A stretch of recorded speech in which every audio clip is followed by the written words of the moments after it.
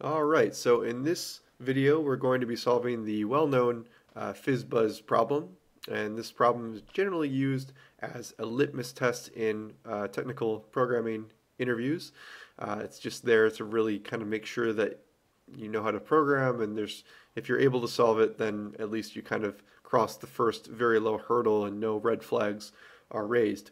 So it's a very straightforward problem, and there's actually an interesting blog post here on the Coding Horror blog, which is a blog run by one of the two founders of Stack Overflow. The post "Why Can't Programmers Program" actually goes in and looks at a number of applicants claiming to be programmers for technical interviews, and many of them couldn't solve this Fizzbuzz problem. So that's a bit alarming. And it's definitely worth a read. I recommend you check out the blog as well. And yeah, so we'll dive into this problem, and hopefully you will not be one of the programmers who cannot solve this problem. I've actually gotten this problem as well in an interview a long time ago. Now it's not so common just because it's so well known, and it's kind of just maybe a bit gimmicky to throw it out in a technical interview. But at any rate, if you see it, you should know how to solve it. So here's the problem. Given a positive integer n, print out all the integers from 1 to n. And for multiples of 3, we want to print out the word fizz instead of the number. And for multiples of 5, we want to print out the word buzz instead of the number. And if the number is a multiple of both 3 and 5, we want to print out the word fizzbuzz. So solving this problem just kind of makes sure you understand pretty basic constructs in any programming language, things like loops, if-else conditions, operators like the AND operator, the modulus operator, things like that. So if you understand those well enough to make use of them, even just very slightly, you have the tools to solve this problem. This is kind of very early CS 101 type stuff.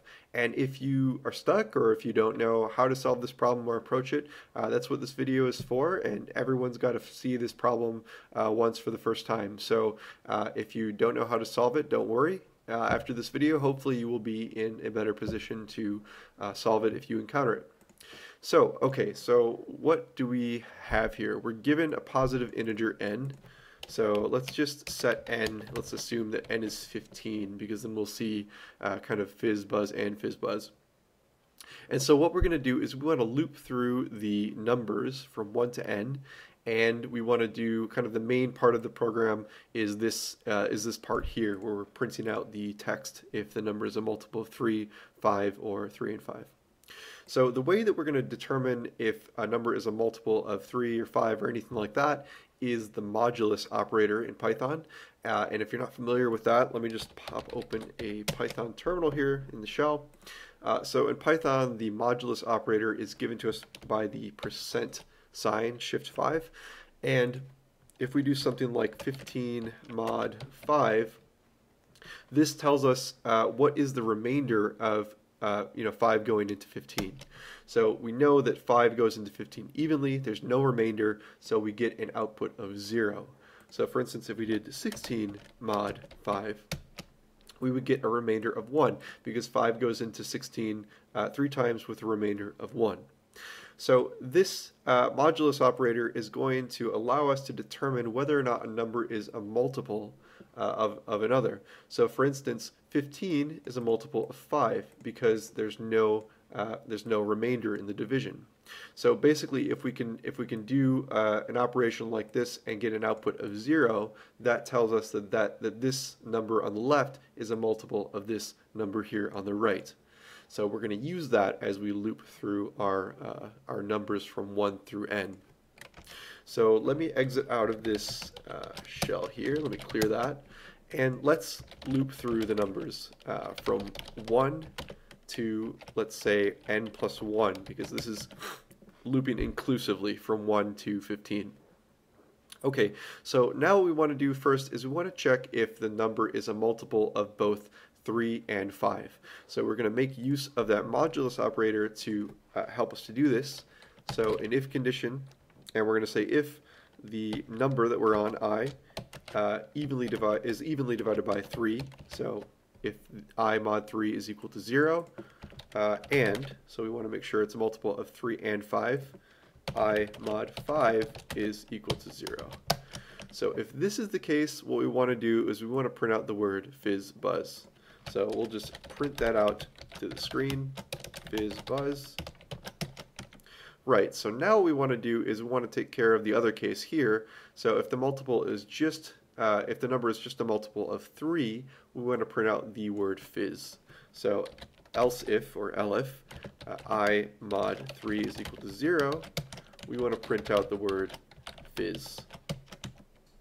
And the next thing we're going to do is almost exactly the same, but now we're going to check whether or not it's a multiple of 5 and instead print out the word buzz. So else if I mod 5 is equal to 0, we want to print out the word buzz. And then if the number is not a multiple of 3 and 5, or it's not a multiple of 3 or 5, what we want to do instead, so else if all of these conditions are not met for the particular number that we're on, we just want to print out the number itself. So we want to print out the integer I. So if we run this now, so if we just save this here, and I go over to my terminal window, so I have the Fizzbuzz program right there. So if I type in Python Fizzbuzz, I get pretty much what we would expect. So 3, the number 3 would have been there. That's divisible. That's a multiple of 3, of course. 3 evenly divides 3. We get the number fizz, which is what we expect. We have 5, which is, of course, a multiple of 5. We get the word buzz. And the first occurrence of the word fizzbuzz is the number 15, which is evenly divisible by both 3 and 5. And so that's the Fizzbuzz program. So, you know, there's nothing really much to it. It's good to know how to solve this anytime you enter any technical interview. And if you didn't know how to solve it before, then hopefully now you have a better understanding of the problem.